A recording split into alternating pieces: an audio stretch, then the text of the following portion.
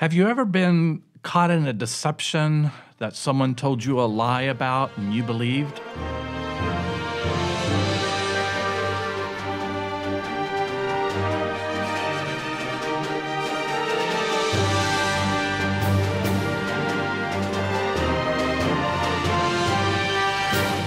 You are listening to Wealth Talks with the McPhees. We're back in the studio and ready to talk about the truth today.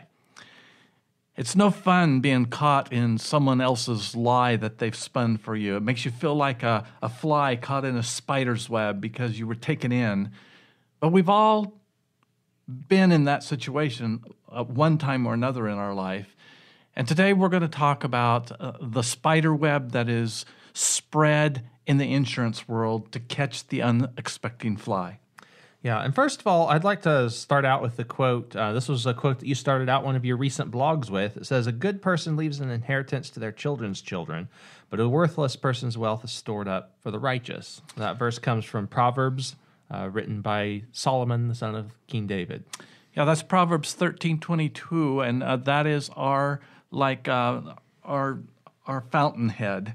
That's what we do. That's why we're in the life insurance industry. You know, Paul wrote to his son Timothy in the faith, and he said, if anyone does not provide for his own, especially his own household, he's worse than someone who doesn't even believe in God. And those are some pretty harsh words. And yet we have many people today, and many people who call themselves Christians, that are not doing anything to really secure a legacy for their children, let alone their grandchildren. Yeah, there seems to be a strange disconnect. In fact, we've even been criticized for applying the Bible to money and insurance products before. Well, the Bible has a lot to say about money. In fact, as in Genesis 2, it said God made gold and it was good. And that's the first mention of money in the Bible. But the Bible talks more about money than it does about faith and prayer. And Jesus spent a huge amount of time talking about money matters and telling stories about finances and economics. Fascinating. So it really is a life guide that we can use with money and stewardship in addition to faith and prayer and the many things that people already think about it. It's true. You know, our friend Rabbi Lappin put us on to the fact that blood and money are the same word in Hebrew, and it's the Hebrew word D-A-M, dam, and that's more than half of Adam's name. So money is very much connected to the human race. It is part of us. Fascinating. Fascinating. So here in America, you know, the share of the United States households headed by married parents with children under the age of 18 has decreased dramatically over the last 50 years. I think that's part of the reason that people are no longer looking to build that legacy, because, you know, back when I was a kid and growing up in the 60s and 70s, more than 40% of households had two parents, a mother and a father in them. And today that has dropped to under 18%. And we see this happen in culture and historically. When there isn't a two-parent household, a man and a woman running a household, a married couple, we see all kinds of things happen in our culture. We see crime go up. We see psychological issues. We see more gang problem. We see more suicides. All of that because that is not the order God intended for us to run a household in. Yeah, and sad. I think that, you know, Malachi talks about the problem with society at that time was the father needed to turn his hearts back to his children, and the children needed to turn their attention back to their parents. And that's what Jesus came for, is to help that happen. And now we're seeing a decline in that in America, which claims to be a Christian country. And that is really sad, because when we're not preparing for that and working toward that, we see this disintegration, and then people start looking to government instead of God for their solutions. Yeah. So when it comes to money in this country, you know, having fewer families that are functional and working together, living together, that is that could be a huge detractor from building wealth and building a legacy for the future, because who's going to get it? Well, somebody that you don't know real well, don't necessarily care about enough to live there and support them. And we run into way too many people who say, I don't care about leaving a dime to my children. I just want to make sure that I have enough for myself so that I don't run out of money. Well, there's nobody on the face of this earth that can tell you how much money you're going to need because of inflation, because of the fact that stock markets come and destroy what you thought. Jesus warned, he said, there's going to be moth and rust and thieves that break in and steal. And we got a Federal Reserve that steals on a consistent basis from all of us. Inflation has destroyed more than 2% of everything you save. And the ability to earn that has just not been there since, well, the last 30, 40 years. Yeah. And so you save and hoard and try to store up for the future. It's like the farmer that Jesus told a story about. He's going to tear down his barn and build bigger ones and put all of his stuff in it and kick back and relax and just be merry for the rest of his life. And God says, you fool, tonight you die, then who gets everything you've got? And that's a totally, building up wealth in that sense is totally different than building a legacy. It is, because he was just going to heap it on himself, and that's the mentality that we're seeing more and more frequently. And I think it comes because, just like Paul wrote to the Corinthians, he says there's going to come a time when people no longer listen to the facts. They're going to be interested in hearing about satisfying their own cravings and gathering around them great numbers of experts to tell them anything that they desire to hear. That sounds a lot like today. And these people will ignore the truth. And what we're trying to do, like you said at the very beginning, John, is we're trying to share people the truth about money, and we're going to talk more about that spider web that the insurance company has spread to catch the unsuspecting fly. Yeah, and it's not just the insurance company. If we look at human nature in general, this is a factor throughout human nature, and the only reason that it continues to be a factor is because people fall for it. They get a little bit greedy in some cases. And how does that play a role in the deception that people face today? Well, we know that greed is idolatry. And idolatry is anything that comes between us and our Creator. And so when people start focusing on what the experts say they can accumulate and hoard away so that they will live comfortably the rest of their life, there's a little bit of greed involved in that. And we have to be very careful that that doesn't displace our trust in our Creator, who promises that He will feed us just like He feeds the birds of the air that neither sow nor toil nor reap, and yet none of those fall to the ground without Him knowing it. And even Solomon in all of his glory and riches wasn't able to clothe himself like those. So he says it's foolish to be worrying about what you're going to put on and what you're going to eat in the future. God will take care of that if we put our trust in Him first. He says all these other things will be added to us. And so now, how do we plan for the future? What should be our goal? Yes, we should take care of our own. Otherwise, we're worse than a non-believer. We need to store something up in case there's an emergency in the future. But do we then put our trust in that, what we've stored up? No. If we do, as soon as we do, it can disappear. In the Old Testament it says, your money will make itself wings like an eagle and fly off to heaven. As soon as we put our trust in it, because it's God who provides our needs. And as long as we're managing that money wisely and we don't become greedy about it and get our focus and our love attached to that instead of our Creator, then things will go well with us. Yeah, and not to say that money still won't disappear in some cases, because we don't have full control of the taxes and regulations, but it won't take our joy with it. That's in true. That case, and we'll still have the ability then to make it again or make something again. As we were studying for our Series 65 exam, we were taught something in that book that was really astounding, and that is, in our society today, there's only 3 places that guarantee your money will be there when you go to get it. So if we're putting money away, storing it for that emergency in the future, or to take care of some needs that we might have in the future that we can't work and generate the income to do, there's only 3 places we can park that money. and know that it will be there for us when we get back. The first one is a bank account because it's guaranteed up to $250,000. Sure, through the FDIC. The second place is U.S. Treasuries because it's backed up by the IRS's ability to collect taxes. Yeah. So we buy a bond, a note, or a bill through the U.S. Treasury. It's guaranteed that it will be there for us if we go back and get it. And the third place is certain contracts with an insurance company.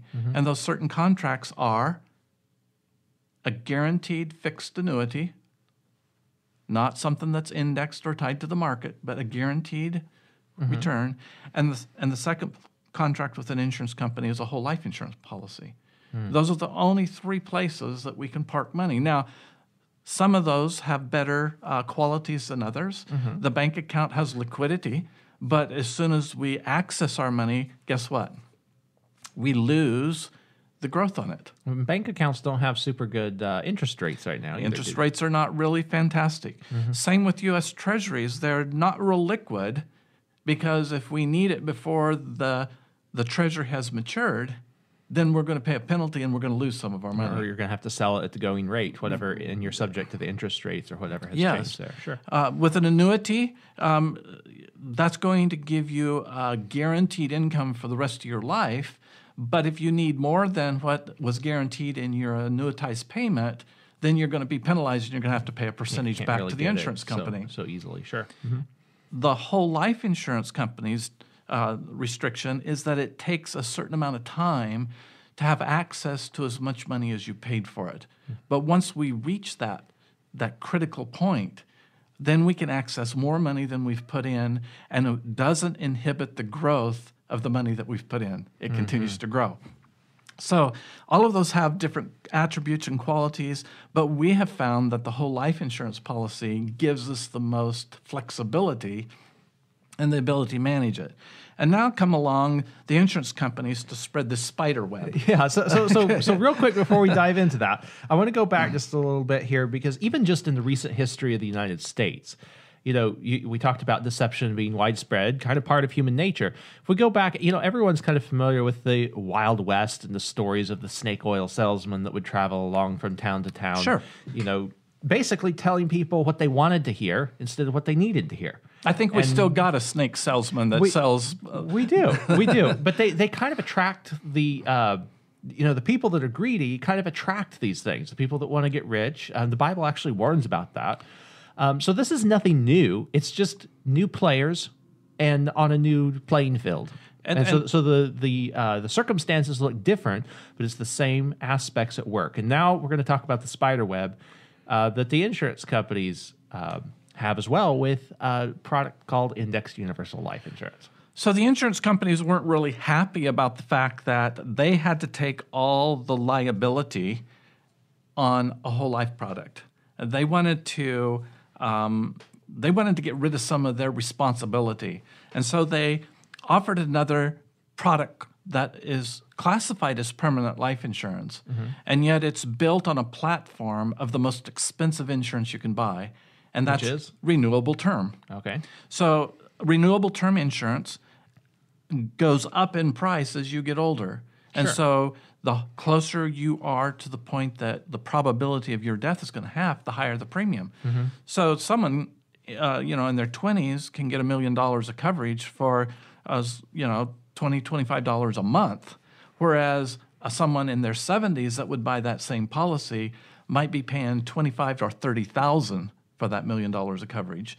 So in a renewable product, it goes up every year until you get to that point where you're paying those extreme premiums. Now, that's hidden in an IUL policy, whether it's a traditional universal product, whether it's an indexed universal product, or whether it's a variable product.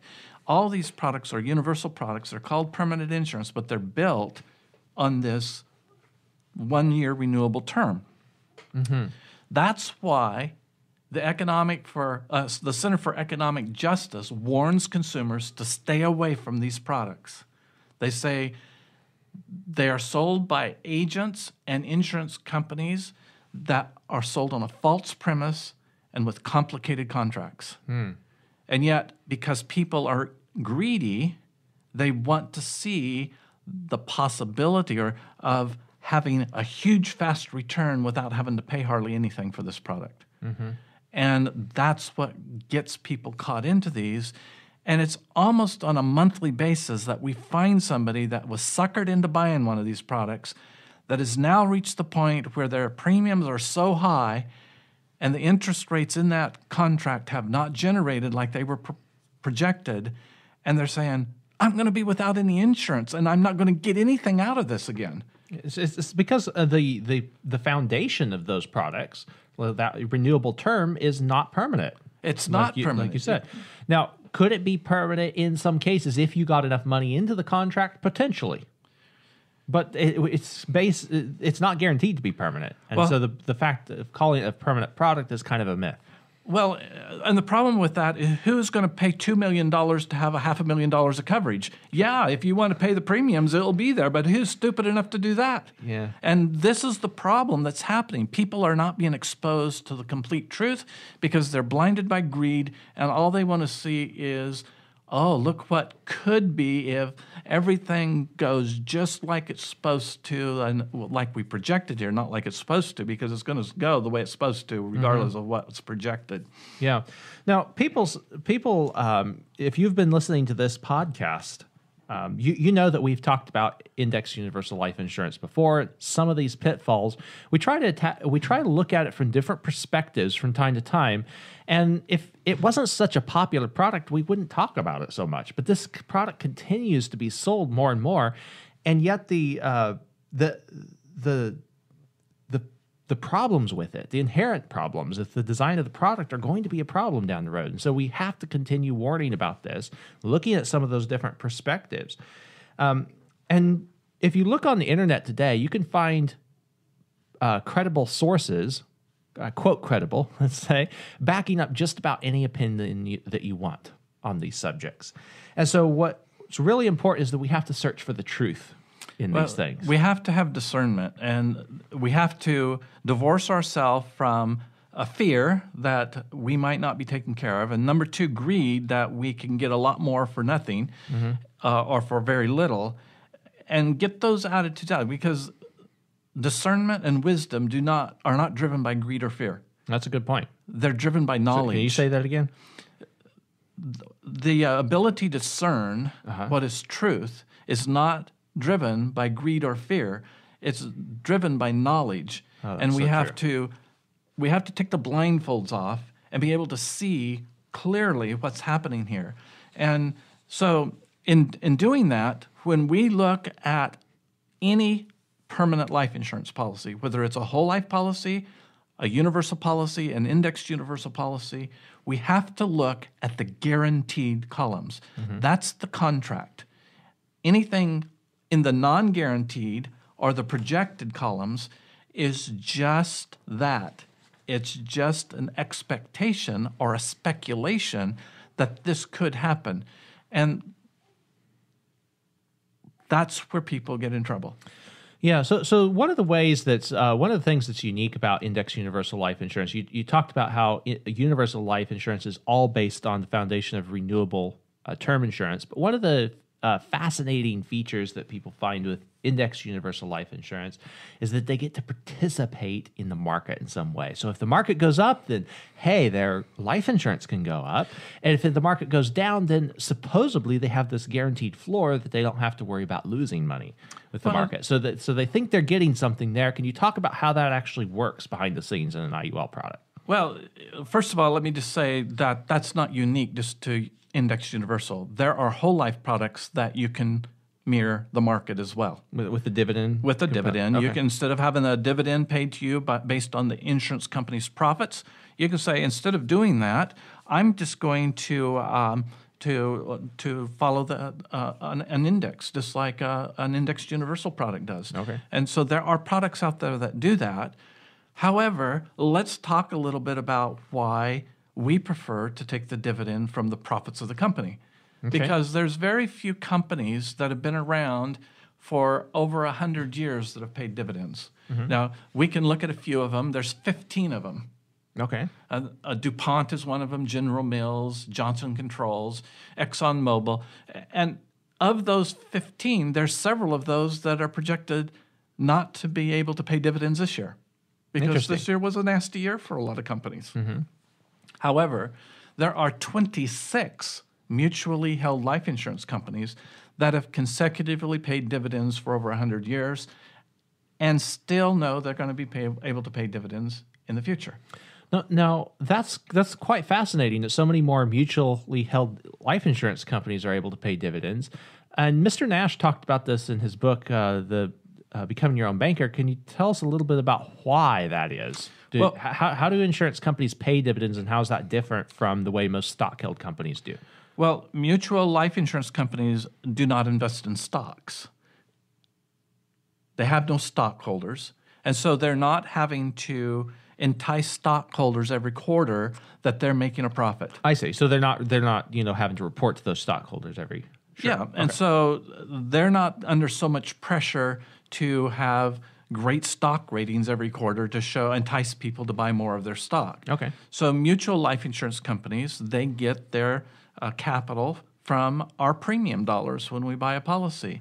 And so they're responsible then for guaranteeing that they're going to pay a death benefit. So if someone buys a whole life product for $10,000, they're on the hook that if that person dies, they're going to have to pay several $100,000 to that person's beneficiary. So they have to manage their money very, very, very carefully.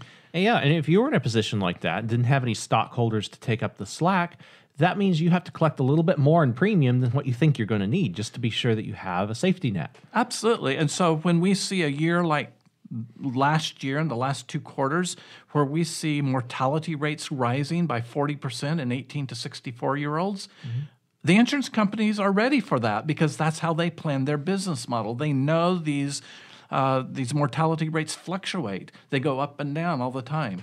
And the nice thing to know is that even with that increase in mortality rate, the cost to the insurance company is going to be less than what they paid out in the 9/11 terrorist attack. Actually, it's going to be less than 3 times less. And so that's just like a little hump in the road for the insurance companies because of their such exact planning and how they keep money in reserve to be able to help this. Now, that means they're very profitable. And when we get to share in their dividends, in their profits, that's the dividend that's paid back to us.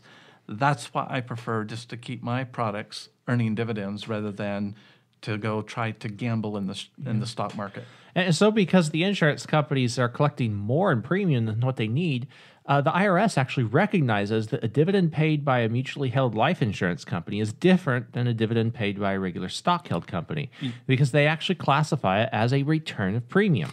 Yes, it's actually kind of a refund because if the company made this much money, they really didn't have to collect that much premium for you. And so as they give that money back to you, it's called a refund or a return of premium. But it still does include some of those profits of the insurance company because those dividends over time can end up being more than what somebody has paid in premiums, depending on the policy, depending on the design, and some other factors. Yes. Now, unfortunately, there are some mutual life insurance policies that don't have the option to buy paid-up insurance. This slows down the dividends that the policy can earn.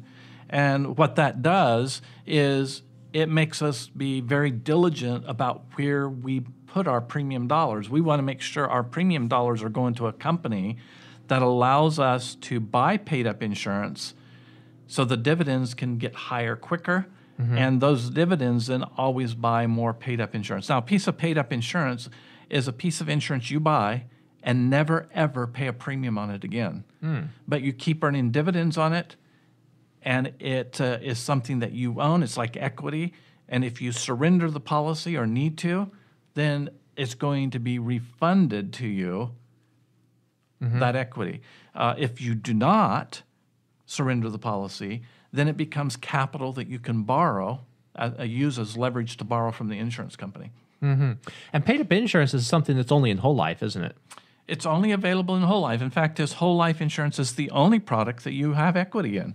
Index universal policy, you're just renting that base term that has an increasing rent cost to it every year, and there really is no equity. It's just an overpaid premium or interest that you've earned. There's no real equity in it.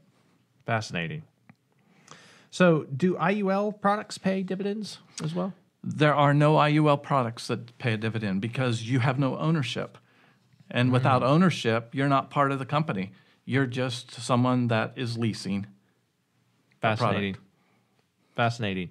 So in theory, the IUL products that insurance companies sell, if they're a mutual insurance company, then whole life insurance policy owners are benefiting from that.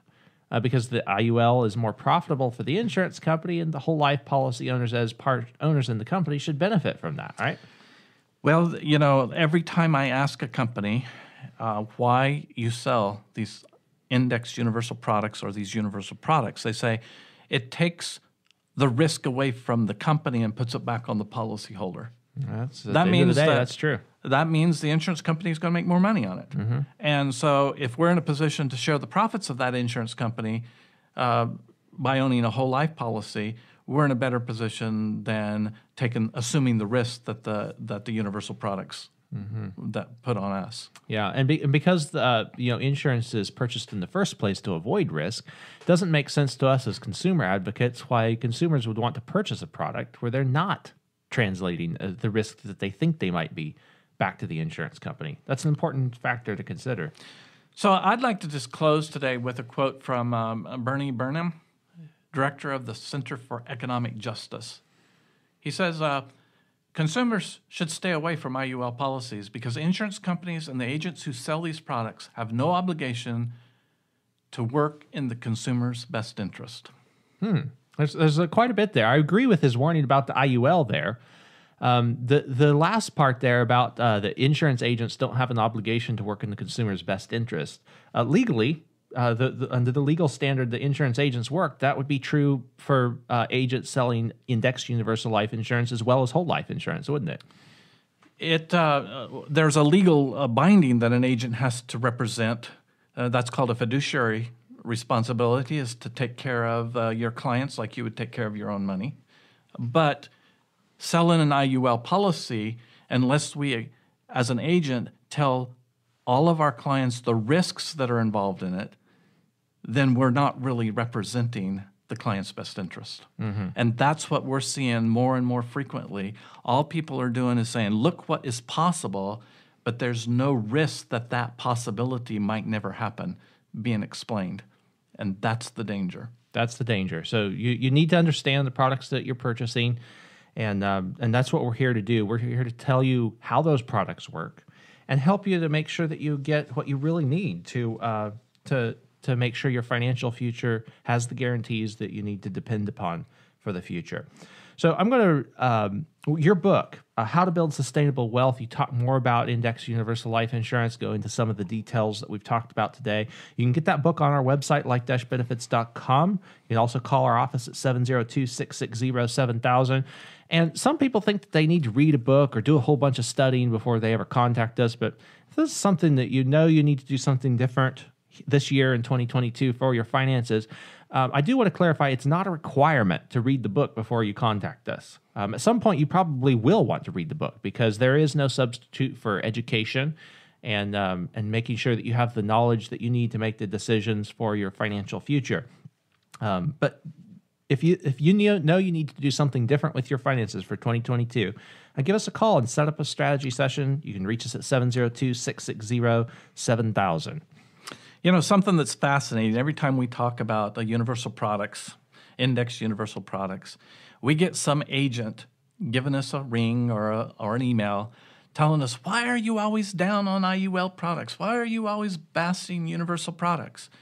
And our reply to them is always the same. Show us an IUL product or a universal product that can guarantee the results a whole life policy will, and we'll bring you on and let you share it with our audience. We're open. The thing is there's no IUL product or universal product out there that can provide the guarantees that a whole life policy can. We never had an agent take us up on that offer. So think about the different products that are available. Make sure that you're not approaching your financial decisions with a spirit of greed or fear. You're listening to Wealth Talks with the McPhees. Have a wonderful week, and we'll be back next week. And stay away from the spider's web.